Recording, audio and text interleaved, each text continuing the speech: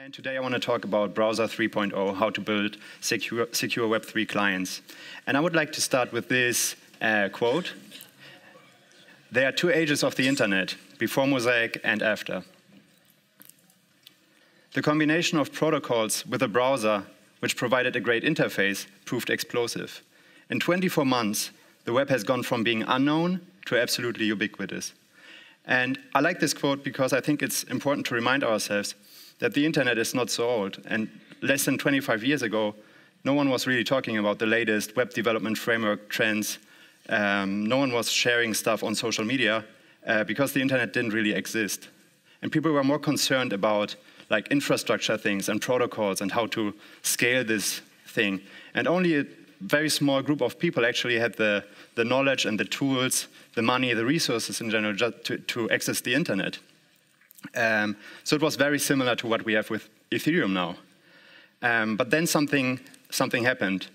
A browser was introduced, and now people actually could access the internet.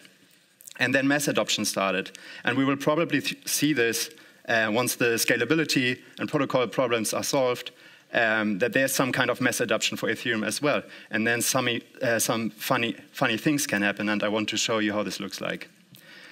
So we are in the year 1994. It's December 1994, and Netscape Navigator 1.0 is released. And suddenly, it is easy to access the internet. And then this happens. Everyone wants to go online. Everyone wants to experience this thing. Before, we had TV shows that would make fun of the internet, that would laugh about it. And suddenly, it is a thing. And someone noticed this. And this someone is Microsoft. And when they saw what happened, they got really scared, because they were really the dominant force. They were completely owning the home computer market. And this was a big shock for them. So in July 1995, they released Windows 95, and it came pre-installed with Internet Explorer as the default browser. And some of you might say, hey, that's good, that's some healthy competition. But it was pretty much illegal. And we call this Browser Wars 1.0, and it's not called the browser disagreement or fight. No, it's called Browser Wars, because a big corporation used all their energy and all available resources to destroy a potential threat. The internet was becoming a thing, browsers became too big. So they were going after developers on an individual basis. They tried to sue them individually. This ended with an antitrust lawsuit, United States versus Microsoft. They got charged with illegal tying of Internet Explorer to the Windows operating system, and they had to pay hundreds of millions. And this is not super interesting. The interesting part is really this. Someone tried to monopolize and gain platform power over something that is decentralized, the internet. And this concept of platform power is something that I want to emphasize. It means pretty much that the browsers are not just the clients that represent the infrastructure, but clients actually have the power to dictate the underlying infrastructure and protocols. They create lock-in effects, and they can be gatekeepers that control who should have access and what kind of access. And we see this even today when Google is willing to pay $12 billion a year to Apple just to remain the default search in Safari browser. So browsers are still a very interesting and lucrative target for big corporations, and they really want to own this space and control it as much as possible. But this is not what we want. We want our tools and clients to be open and free as much as possible. We want them to be an extension to the regular web, but they should have the full access to the Ethereum network and all the benefits that come with it, such as computational power, smart contracts, cryptographic security, self-sovereign identity, decentralized storage, and crypto payments.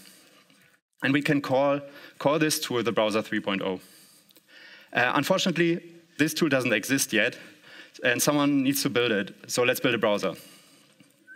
But before we are reinventing the wheel, we should just check how much work this would be. And there's Chromium, the open source project for Google Chrome.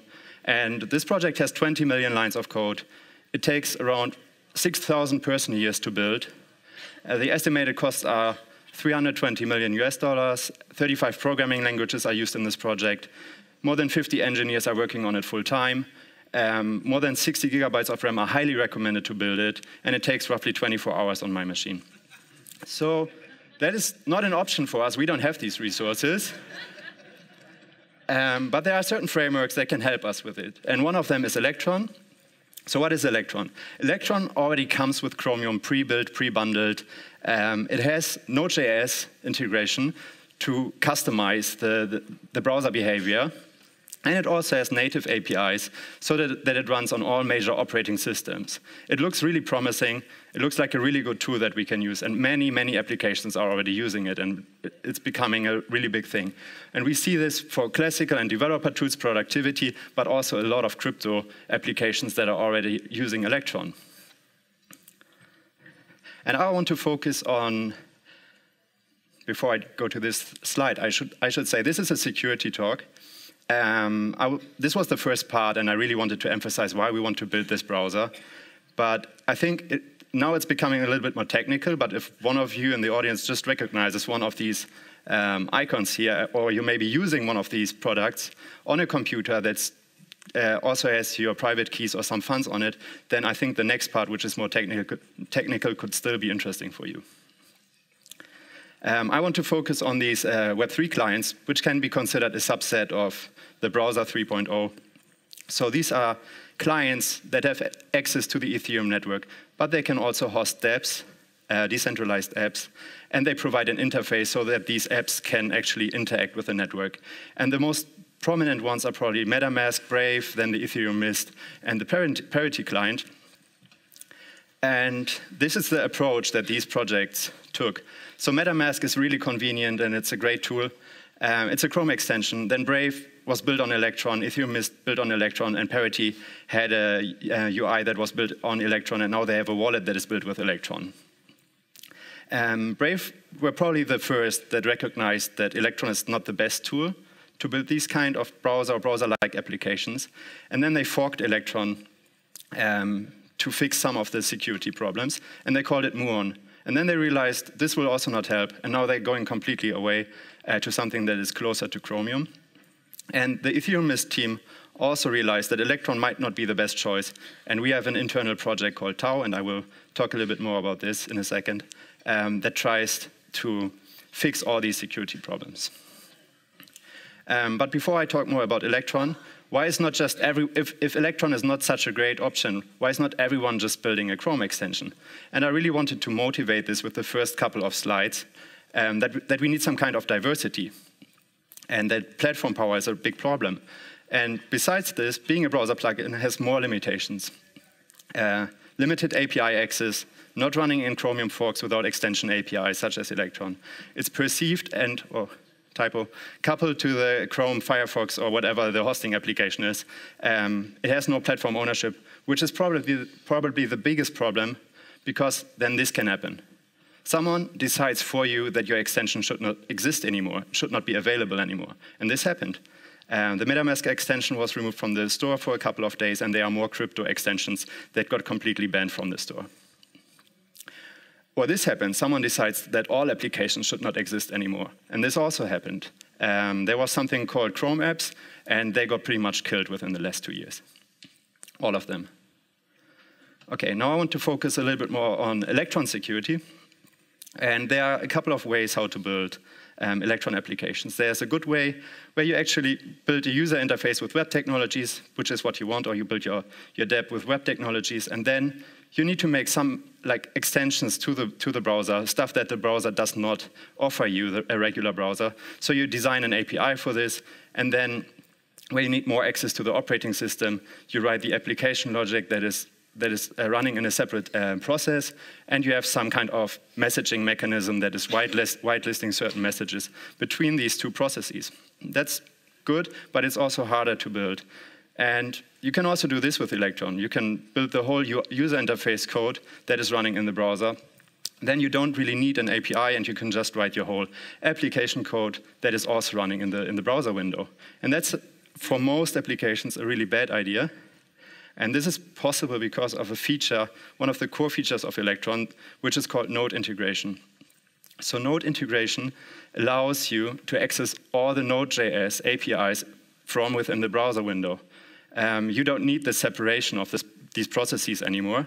You can do really crazy stuff. You can access the file system just from a regular web page. This is possible, especially because the Electron project removed the sandbox from the browser, which is one of the core security mechanisms. So that's really bad, and it opens a really large attack surface for these applications, and we should be aware of this. There's our application code, but this is only at the top. Our application has its own dependencies to NPM modules, then it's running in the Electron framework, and the Electron framework has dependencies to Chromium, Node.js, V8, and some lower level APIs. And we need to be aware of the fact that every single layer can be attacked and was attacked so far. So we saw on an infrastructure level, there was a DNS attack against my Ether wallet. Then for Electron, we've seen a bunch of node integration bypasses. So you can actually turn the node integration off for these browser windows, but then we've seen cases where an application that was running in the browser window could turn it on again, which completely defeats the purpose of it. And if this was not working, they would just create a new window that had node integration on, and they would load themselves into the new window. And then they get full access to the operating system, and this is the security nightmare. And then they have full access to all your keys and files and whatever you store on your computer. On the dependency level, we've seen NPM modules being hacked. So someone created an NPM module, and they did not really protect their account. Someone was able to hack into this account. They modify the module code, and then this module is a dependency of millions of other projects, and they can infect millions of other projects. On the application level, we see a bunch of cross-site scripting attacks, which is probably the most dominant threat there, especially DOM cross-site scripting for Electron apps. Another really big thing for us are updates that are security critical, and I want to show you why. With Mist, for example, in version 10, we have a dependency to Electron 1.8. In version 11, we have a dependency to Electron 2. So I said it before, Electron has its own set of dependencies. So Electron 1.8, for example, has a dependency to Chromium 59, then Node 8, 8.2, and V8 5.9. And Electron 2 has a dependency to Chromium 61, Node 8.9, and V8 6.1. And the latest version is for Chromium 71, for Node it's 11, and for V8 it's 7. And you don't have to remember all these numbers. I will break it down for you. The latest version is 71. The version that is used as a dependency of our Electron dependency is 61. That's a 10 version difference. Chromium has a release cycle of 6 weeks. That's a 60-week difference in patches, security updates, bug fixes, more than a year outdated. And it's even worse because we get this. The responsible disclosure timeline for V8 bugs, for example, is not 1 year. It's a couple of weeks. So we have documented exploits such as this V8 integer overflow. And you can find it online. This is an attack that works in old, outdated browsers. It also works for every Electron app that is still on 1.8, for example. Another big problem, who is reinstalling their browser when they want to refresh a web page? I hope no one does this, because this is what crazy people do. But this is our update model right now with all the Electron apps. So in order to push a very, very simple change to the user interface, we would have to go through the whole process of reinstalling all the binaries that come with it, which gives you a 60 megabyte update. You need to download a new installer and then run through the whole process of updating a new browser, basically, just for very small changes. So we saw all these problems, and we wanted to fix them. And we did this with our internal project called Tau. So what is Tau? Tau is also Chromium. It's Node.js. It has native APIs. But we're doing a bunch of things in a different way. So for example, there's no Node.js integration anymore. We're also not using libchromium content that is used in Electron, but we're using CEF. And CEF is maintained by Spotify, and they're doing a really great job in providing really recent updates for the Chromium V8 and Chromium and V8 dependencies for the browser. We also have the advantage that Chromium Embedded Framework allows us to enable a full sandbox. And for the back-end process, we can use whatever we want. So we can update to the latest V8 version, which is version 7, and we can update to the latest Node.js, which is version 11. And then we get these nice benefits So V8 version 7 was released 2 weeks ago, and it comes with WebAssembly support for threads. And that's pretty cool if you think about all the stuff that we have on our roadmap for eWASM, for example, that rely on newer features that are not available in all browsers yet.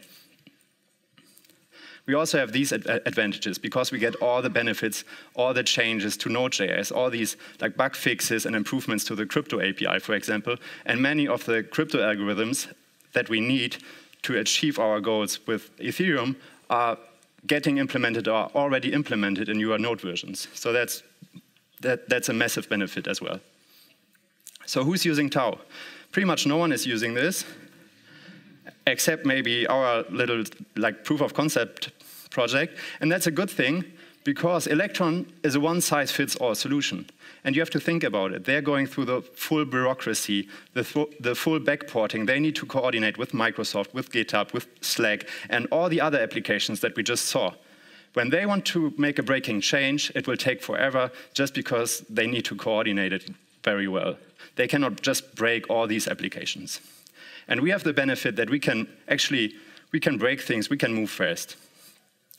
So it's a really small project so far. I think it's extremely promising. It's not meant really for the mainstream, but I think it's good that we're bringing out this message now that it exists. And it already has pre-built binaries, so you can actually test it out.